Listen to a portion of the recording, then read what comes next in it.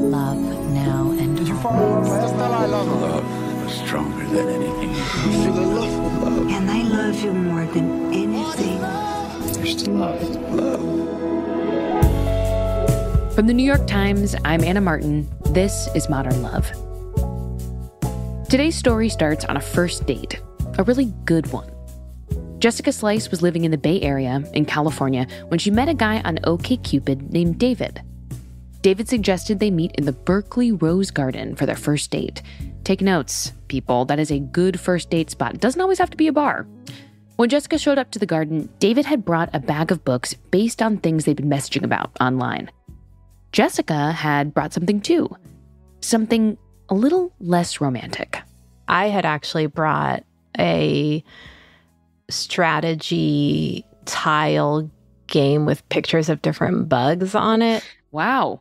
Okay. The truth is, I often brought it on dates hoping that they would want to play it with me, that even if the date didn't work out, I might at least get to play a few rounds of Hive. Oh, I love Hive. I love Hive. Wait, you do? Yeah, I do. I'm really bad at it. I find it to be like literally the hardest game in the world. I can't believe you know Hive.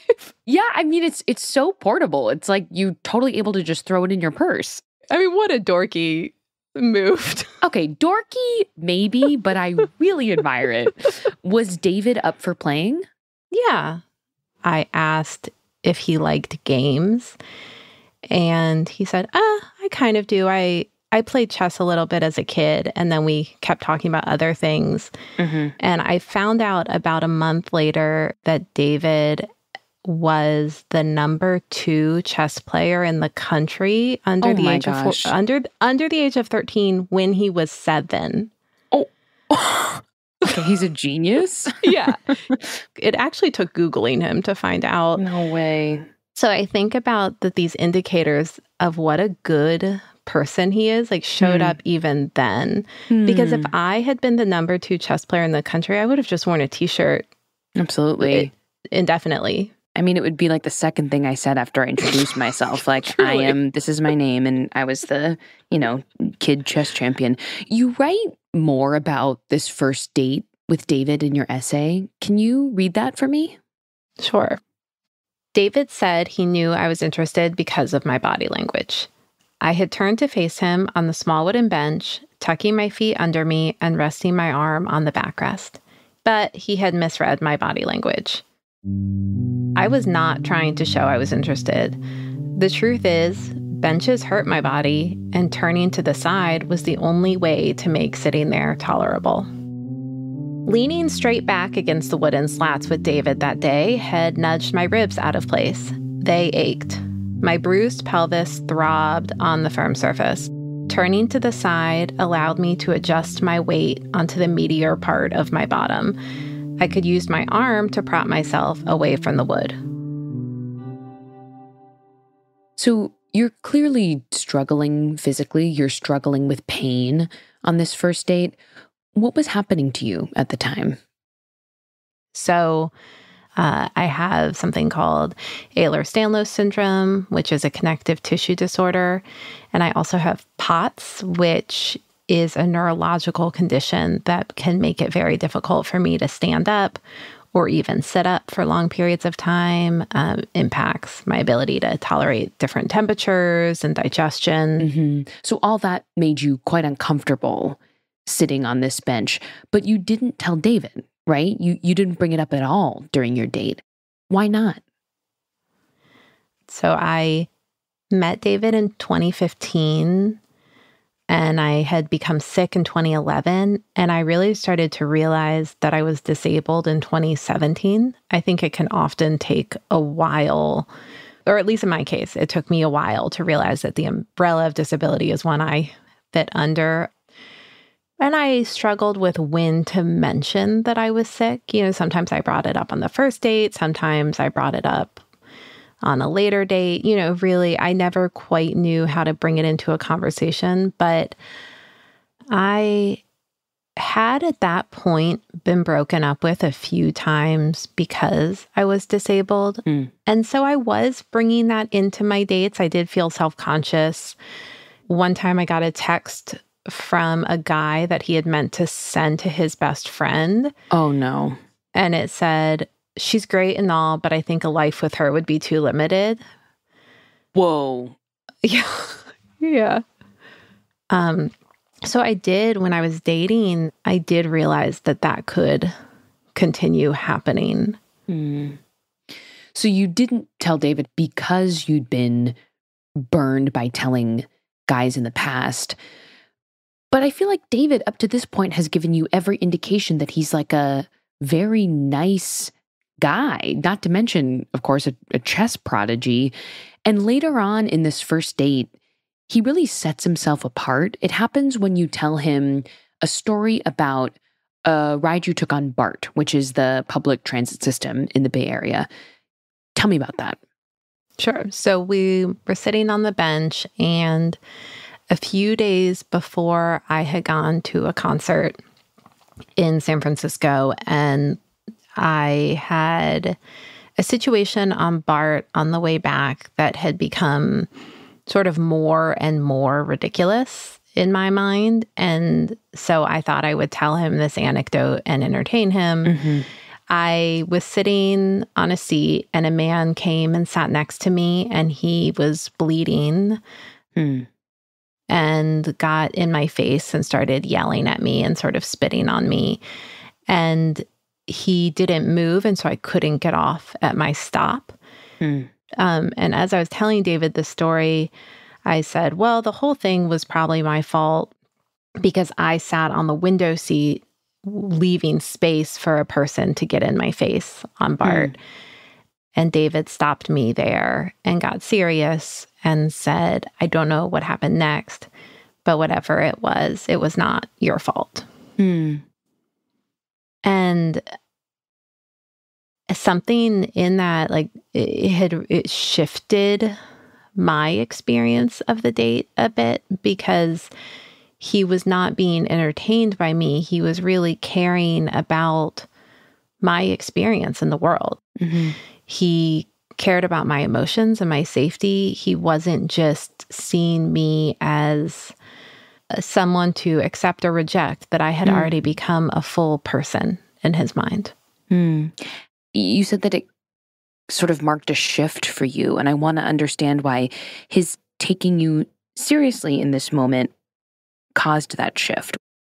Yeah. I mean, it was the first time he started to feel unsafe and unfamiliar because he was caring about me, because kindness or reliability felt wrong.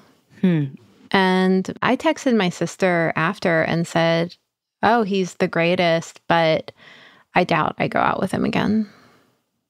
Can you explain that to me a bit more? Why did David, being so kind and caring to you, feel so wrong in the moment?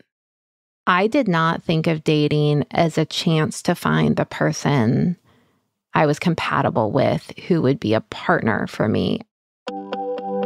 I think I thought of dating as a way for me to find out, am I lovable? Am I good? Am I interesting? Am I a person worth dating or worth knowing? And I think that the natural extension of that was that if someone was easy to win over, then their admiration didn't mean as much. But if someone was unreliable or didn't show up when they said they would show up or didn't call, that to me meant like, okay, this is a higher level in this video game. And if I can beat that, then I am super lovable.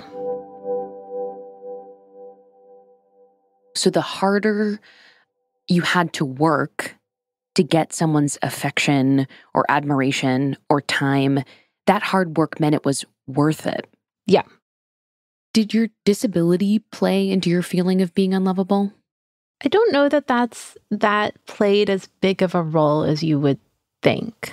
And I think part of becoming disabled at 28 means that I carry with me the entitlement of being non-disabled for so many years. And so, I had these insecurities about if I was lovable but I didn't have as many insecurities about being sick or disabled.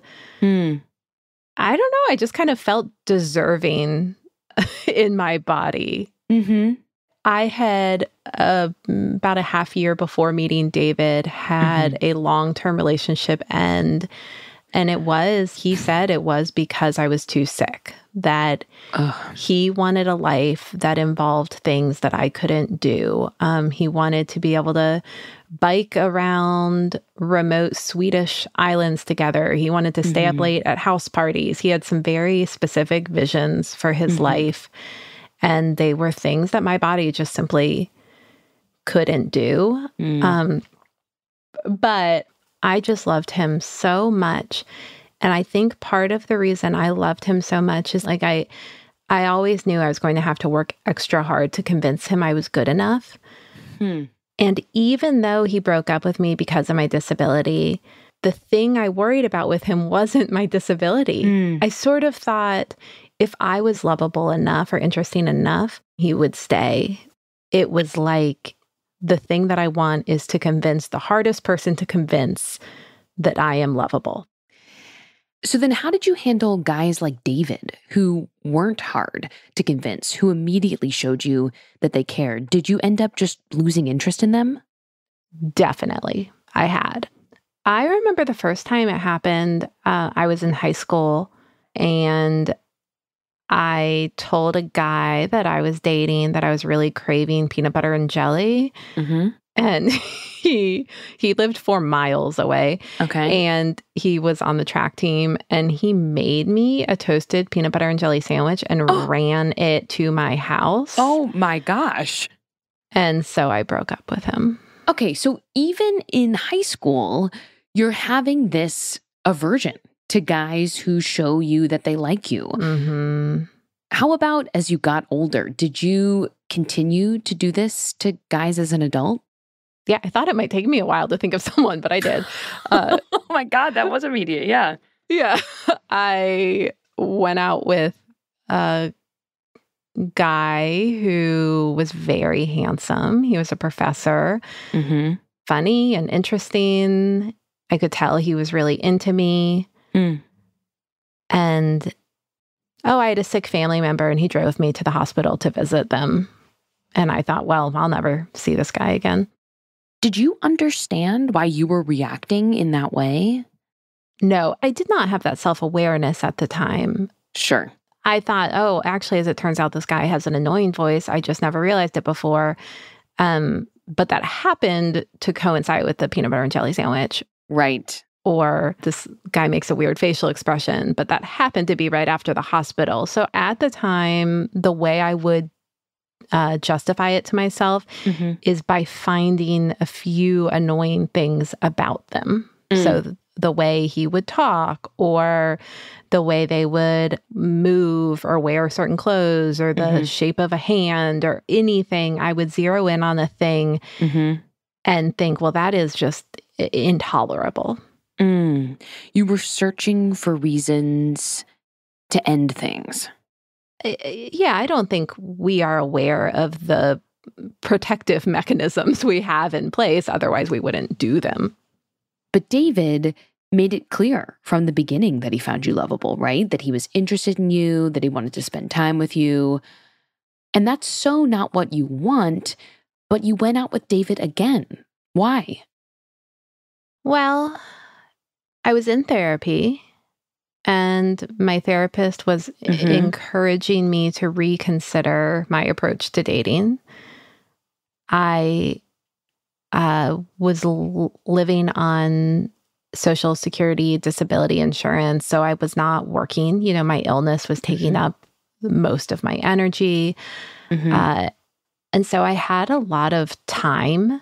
And so I was journaling a lot. I was reading poetry for maybe an hour every morning. My life allowed for a great deal of self-reflection. And so I think I just was in a place where I could override my natural instincts, which would be to never go out with David again, and think, maybe one more time. You actually go out with David more than once. You start dating him. You start seeing him very consistently. And I know that you said your disability was not the central reason for your hangups about dating or why you felt unlovable, but it was still something that you needed to tell David at some point. Can you talk about how that conversation went? It was one of our early dates, and we were eating tacos on Telegraph Street in Berkeley. And we were just sitting there, and I told him the whole thing. I told him about when I got sick, how hard it was to get a diagnosis, how much had changed for me. I think that was the one thing that was so different is I could tell he wasn't doing a calculation about how this would impact his life. He was hearing my story about how it had impacted my life. Mm-hmm. What did that mean to you that he wasn't making it about himself? At once, it made me feel incredibly seen and loved. And then it also made me think that something was probably very wrong with him. It felt like he was just constantly attuned to me and to my needs. But Jessica, you don't like that. No. When someone's caring or kind to you, that's been your cue to run. So doubt, I'm sure, was starting to creep in with him, right? Yes, it was getting stronger and stronger. The nicer he was, the more I just wanted to immediately break up with him. But you didn't. You went on another date, this time to the movies. Can you read that part of your essay? Sure. He was standing outside a movie theater.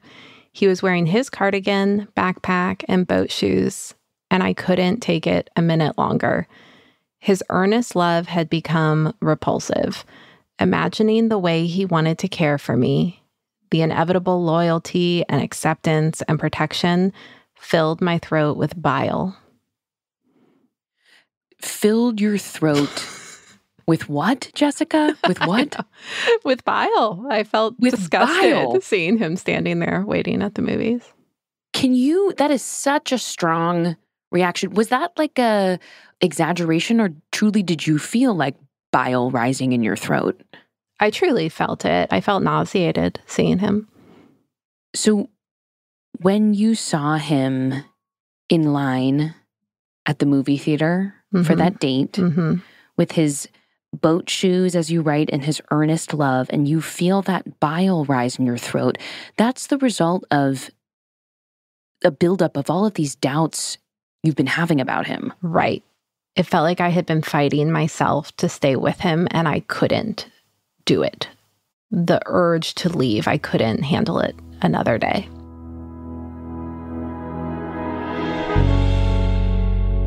We'll be right back.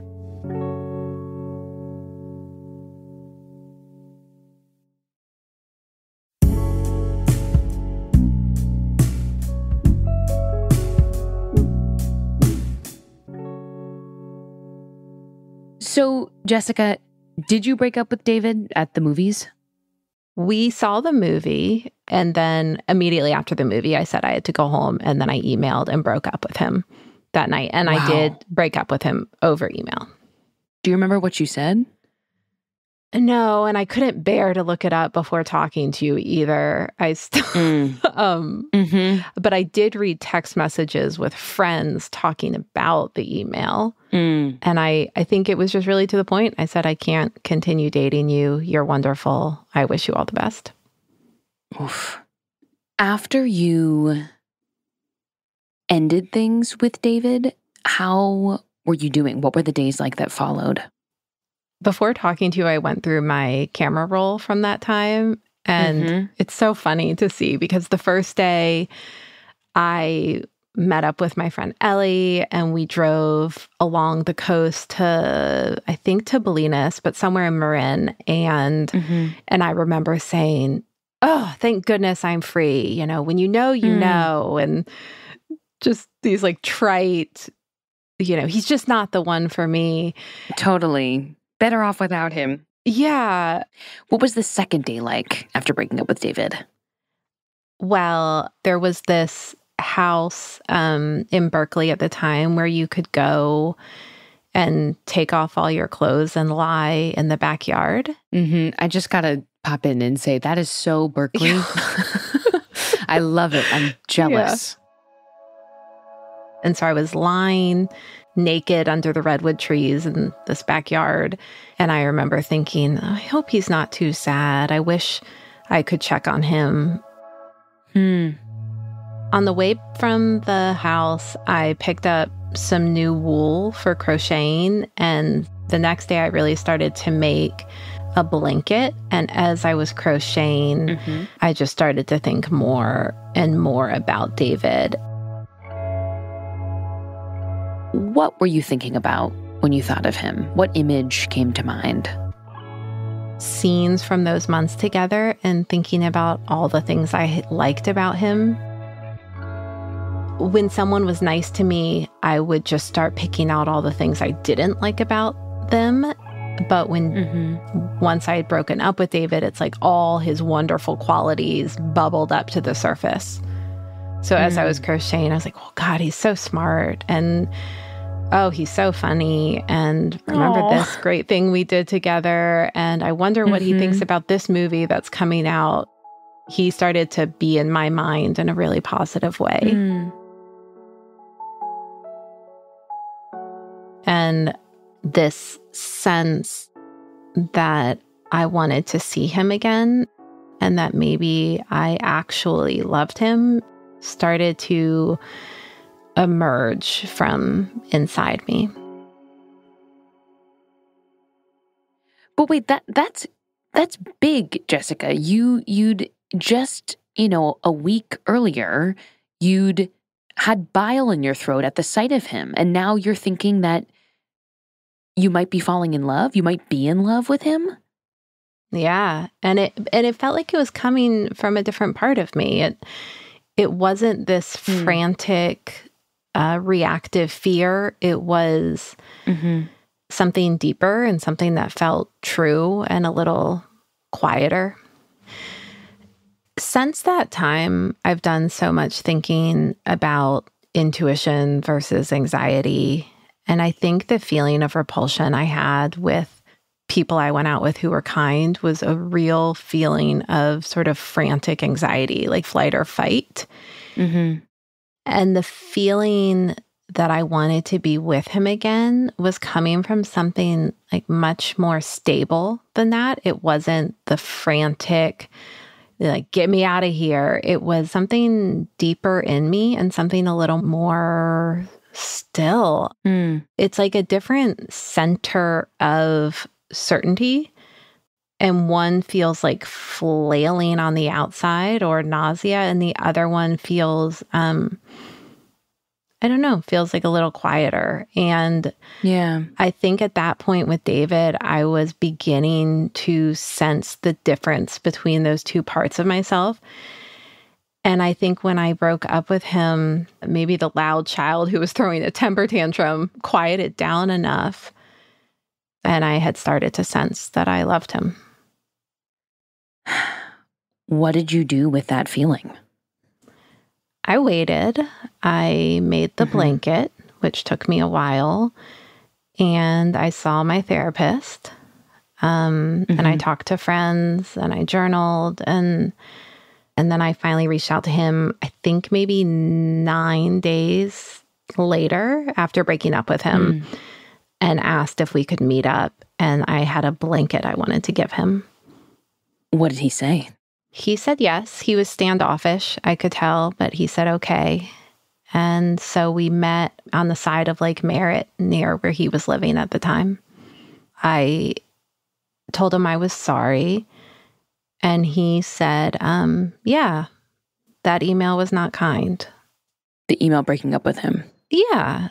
He deserved more. And I think when I talk about David, sometimes it might sound like he's a pushover, and because he's not. He has incredible integrity, and he said that was not okay. But he wanted to hear what I had to say.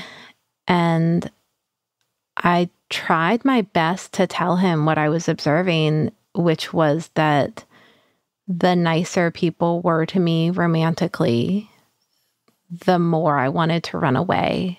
and that I wanted to try to do it a little differently. And that's when he said, yeah, I thought that might be what was happening. And he had bought a book that he had heard about on a podcast, and the book was called The Fantasy Bond. And he read that book and learned that there's a theory in psychology that whatever happens to us in our earlier years, whatever those relationships look like, we try to replicate them as adults. And so if something was unhealthy when we were young, we try to find a relationship that will mimic that. It just perpetuates unhealthy cycles. And that he suspected that what was happening is that I was just trying to repeat patterns. And that he had a lot of empathy for that. What were those patterns that he'd noticed that he thought you were replicating, that you believed you were replicating? I mean, in my situation, it was a combination of things. I think there was some early childhood experiences that had impacted me. And then there was some loss and inconsistency in my childhood that then I was trying to replicate, or that felt the most safe for me. I mean, did you explain to him directly that with previous partners, you'd run from stability and affection? Did you explain that all directly to him? I did explain that to him. He was like, yeah, that tracks. And I'm going to be consistent, and you need to find a way to not run. And he said, you can't do that to me again. I can't just sit around while you're inconsistent. I mean, honestly, props to David for being so explicit with what he needs from you and what he wants out of your relationship. I want to know, have you found a way not to run? Are you and David still together? We are. It's been 8 years. And we are very, very happy. I don't know. Sometimes I'm in our home and I look at it from an outside perspective, and I just think, what a lucky couple. We laugh so much. We are so consistently generous and kind to each other. It's a safer and happier relationship than I could have imagined. You know, when you met David, you told me that you saw dating as a way to gauge how lovable you were. You felt like a relationship was only worth it if you had to work extremely hard and convince the other person to give you their care and affection. And now at this point, 8 years into your relationship with David, do you feel lovable, even though you didn't have to convince him of your worth? Yeah, I'm pausing because I want to just make sure I tell the truth. I really feel lovable. I feel that way on my own. I don't feel that David loving me is evidence of it. I feel that as a person, I'm good and loved, and that I'm lucky enough to be with him. Jessica, thank you so much for talking with me today. Oh, thank you so much. This was really wonderful to think back through.